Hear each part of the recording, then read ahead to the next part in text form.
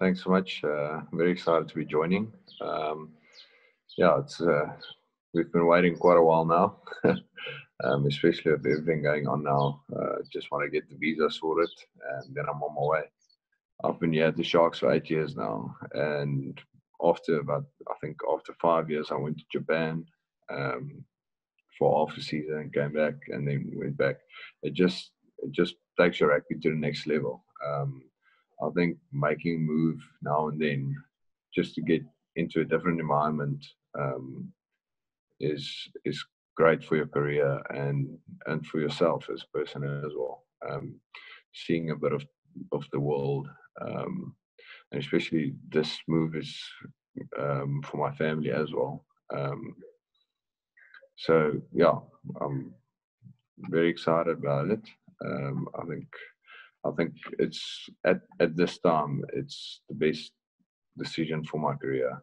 Um, I think I've kind of hit the ceiling here, and now it's time to go learn some new stuff. Yeah, I think Harlequins style of rugby isn't really what most of the other teams are doing. I think they still like to play with the ball, run around.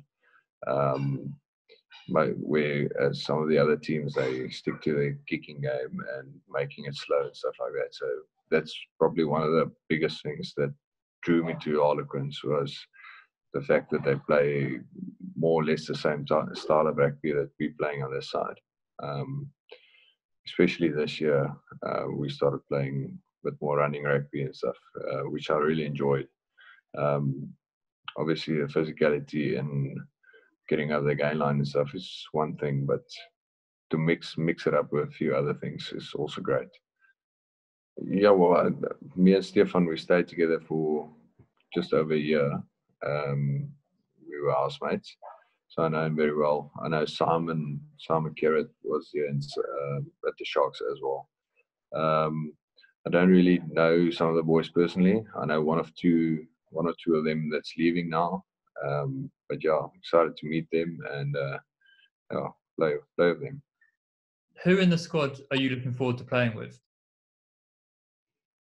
Um, I think Joe Marler just just because of the videos I saw. Um, yeah, especially with Marcus, um, with him at fly off. He's a very exciting player. Got a lot of skill and a lot of potential. I think he's going to be, or he's already very good. I think playing next to him with the space he creates, yeah, it makes me very excited to get there. What guys have had a big influence on your career, either like players that you've trained with or coaches?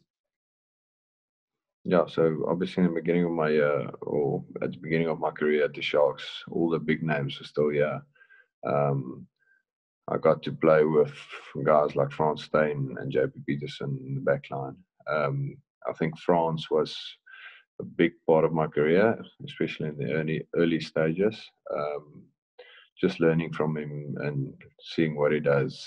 Um, yeah, and obviously then he started playing fly off, and I started playing centre next to him, which was great. Helped me quite a bit. So I think, yeah, that's one or two, and JP as well, with how he plays on the field, his communication, and the things he does.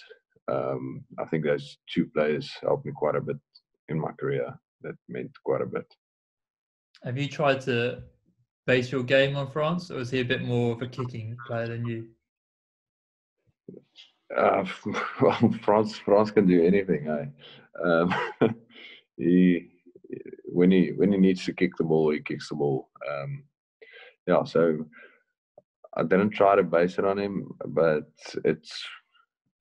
I like the style he was playing because he can throw passes, miracle passes, and he kicks the ball a mile, and he's great on the fence, and he can carry straight. So yeah, he can do a bit of everything, and obviously that's if you can do that as a centre, I think anyone wouldn't mind being like that.